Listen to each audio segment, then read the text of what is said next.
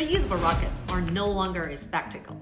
This year saw them gradually transform into a piece of infrastructure, with China emerging as a strong competitor in the race for space transport vehicles.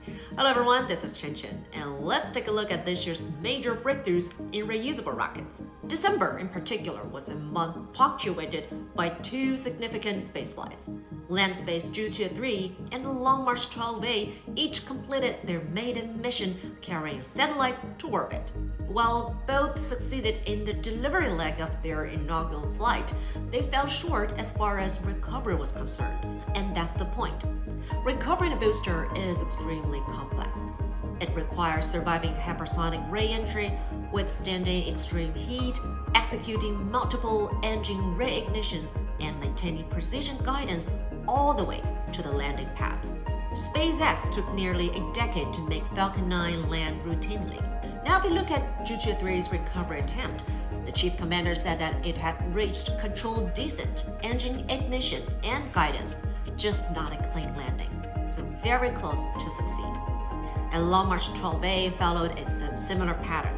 But behind these recovery tests is China's bold choice to skip traditional aerospace learning curves by attempting recovery tests during maiden flights.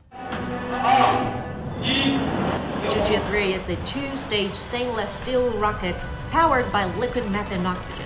This type of fuel burns cleaner and thus requires less time to clean up for reuse. Standing at 66 meters tall, the rocket has a maximum takeoff weight of about 570 tons, slightly heavier than SpaceX Falcon 9 and making it one of China's largest launch vehicles to date, second only to the heavy-lift Long March-5.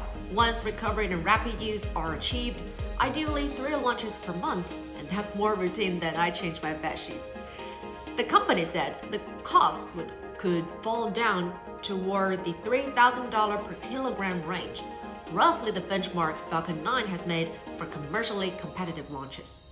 And the race is widening. In November, Jeff Bezos' Blue Origin became the second company in the world to achieve booster recovery during the second mission of his New Glenn rocket, following a decade in development. Japan's Honda stunned this industry with the surprise vertical launch and landing rocket test, and India is pursuing a space plane-style recovery alongside private startups.